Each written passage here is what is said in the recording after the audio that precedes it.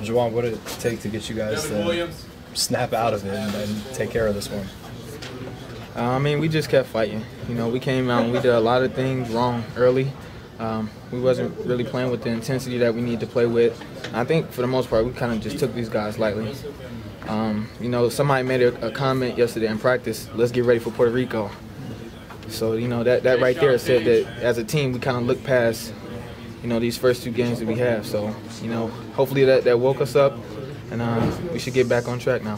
Coach Huggins yesterday said something about how you know the half-court offense is a work in progress at this point. I mean, was that just what we were seeing, that you guys haven't gotten it to the point where everybody's on the same page, knows where each other is going to be? Yeah, I mean, well, we have a lot of new players. You know, a lot of guys that have ran different type of systems and, you know, played in a lot of different offenses. So, you know, that's something that's still coming along. Right now, I would say our defense is something that needs to carry us, and for the most part, that's what it did. So, you know, until we can get our offense clicking on all cylinders, we got to depend on our defense. Was there a point in that second half where you said, I have to step up, I've got to do something? It seemed like you got a jumper, multiple trips to the line, and you were the one who really pushed the team offensively, at least, to get the lead. Yeah, definitely. I mean, you know, they had us down, I don't know how much. One time I looked up there, I think it was 13, and we were down, and, you know, that's just not West Virginia basketball, especially not this early in the season against these type of opponents. So, you know, with having a lot of new players, I just felt that it was me, and I need to step up and do something.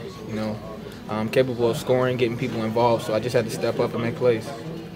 How about that, the full court, and just putting that kind of pressure on them, forcing a lot of turnovers? I know you were over 20 again. What's working in that regard, and how is that something that could maybe save you when you are in a drought offensively?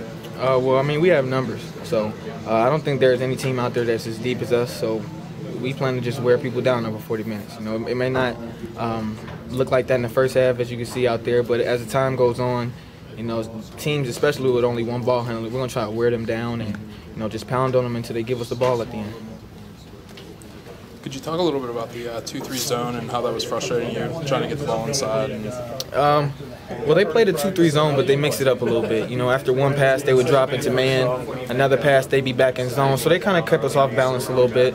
I think we got the shots that we wanted close. We didn't cash in when we needed to, and that's something that we're going to keep working on. But for the most part, when we tried to go inside, I think we got the shot that we wanted. So, I mean, that's just something we got to continue to practice. How about your shot from outside? It looked like you were a little bit more comfortable getting up and letting it go. Yeah, that's something I've been spending a lot of time on, you know, this summer. Just something I have to definitely be able to do, you know, to be effective this year, because defense are going to play me a lot different than they did last year. So, you know, I'm just stepping up and taking a shot with confidence. Thanks, Juwan.